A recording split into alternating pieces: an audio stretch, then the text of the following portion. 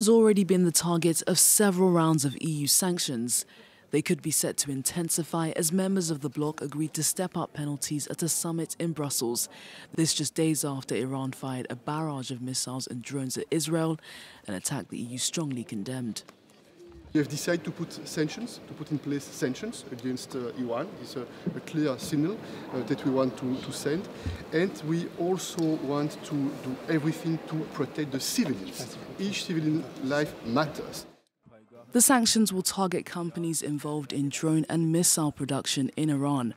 Several EU states, including Germany and France, are looking at expanding existing sanctions which curb the supply of Iranian drones to Russia to include weapons deliveries to Tehran's proxies in the Middle East.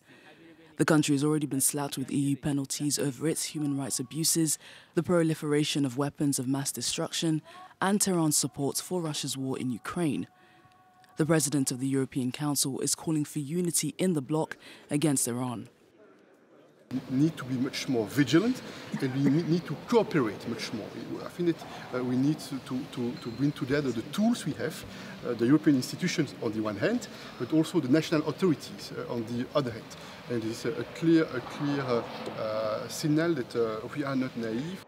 Analysts say Iran is unlikely to face more severe economic punishment, with leaders fearing such a move could boost oil prices, potentially angering top buyer China.